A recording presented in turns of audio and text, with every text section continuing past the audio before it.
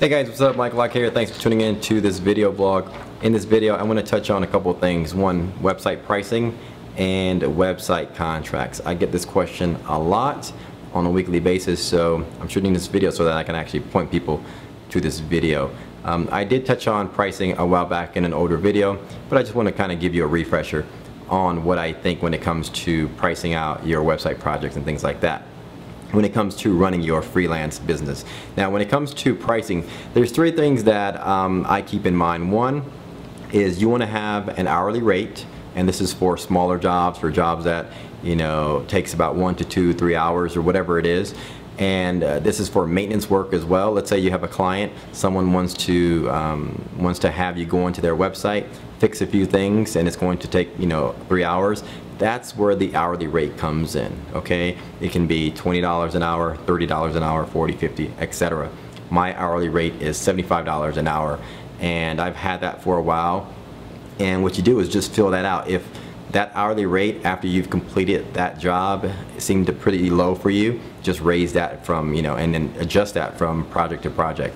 The second thing is give yourself a base price. Okay, and you're going to come up with the base price, and this is for a complete website.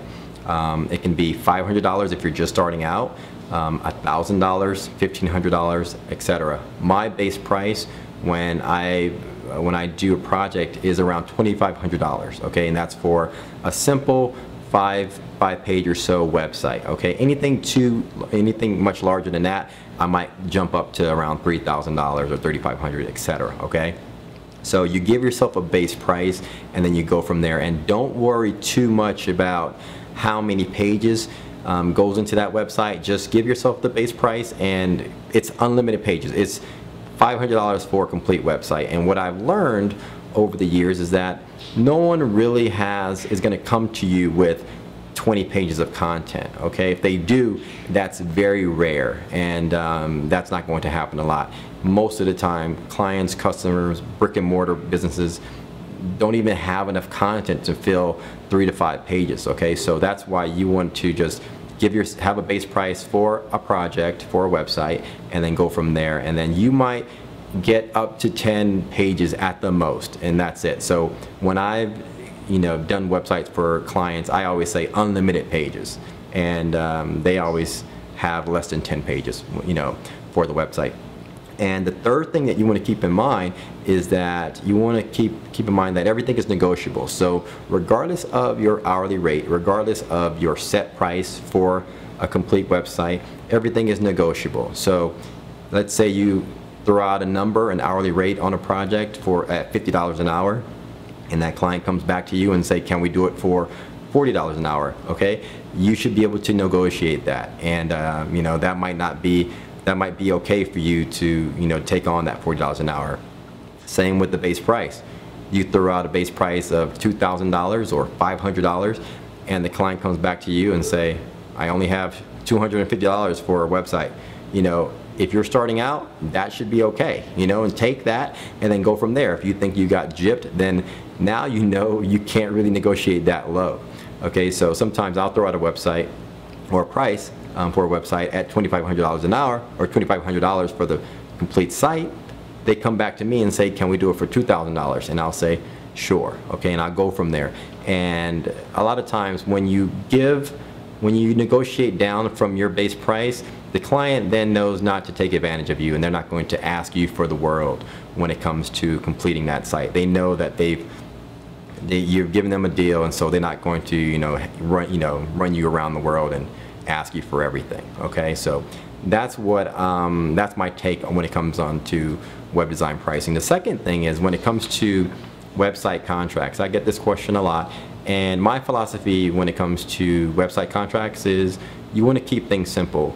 Whenever I do a website contract, I always keep it on one page. I have a paragraph, and I'll have a list of bullet points, and I'll have 2 places where I sign and the customer signs. So what happens is I'll write the contract, I'll sign it, email it in a PDF to the client, he'll sign it, and then email me the PDF back. And then once I get a copy back with both his and her name on it, I know that it's an official contract. And my contracts are pretty simple. Whenever I do a contract, it's really simple. It's, you know, something like, I, Michael Locke, the designer, and client XYZ company has agreed on a website for the price of $2,500, okay? The client will pay Michael or me, the designer, $2,500 once these deliverables are completed, and then I'll list out the deliverables, okay, of the things that we're going to complete on the website, any special features, things like that, and then you sign that, give that to the client, and what happens is the client, they might want to add to that, and if they want to add to it, that's fine. Let them add to it. If they want to add another page, some more, you know, legal verbiage, that's totally fine. I actually had a client do that, and that was totally okay with me. But it's cool to just keep things simple, because sometimes I don't even write contracts out for clients when I know I have a sort of a good relationship with them, and I get a feel for some of the things that I get a feel for how they're going to pay me. Let's say they write a check, you know, and they're really upfront. They give me a check to start the project. I won't even write a contract out when it comes to clients like that, because I know they're up in front, they're really serious, and they're really eager to get the site going. And if you get burned, if you do not have a contract and you get burned one time, that's fine. That's the nature of the business. Then you know to do a contract for each and every project going forward. And so that's pretty much it. Pricing, contracts, pricing. Remember, hourly rate, give yourself a base price, and do not worry about the number of pages for that website. And then keep in mind that everything is negotiable. You always want to negotiate every project that you do, because everyone's budget is different, so you always want to be willing to negotiate your pricing. And for contracts, keep it simple. You know, feel the customer out. If it's someone you know, you don't need a contract. But if it's someone that you're not really sure, give yourself a simple one-page contract and go from there. All right. Thanks, guys, for watching. And if you have any questions, always visit my website, shoot me an email, and I'll be happy to answer any questions for you. We'll talk soon. Bye.